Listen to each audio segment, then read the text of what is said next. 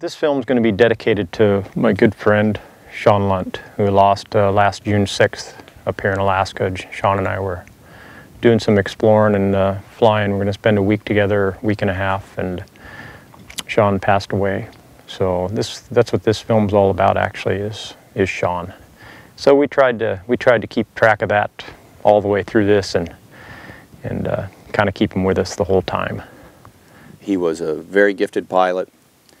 For that matter, he was a very gifted person in every way. One of the most tremendous human beings I've ever met in my life. Absolutely super guy.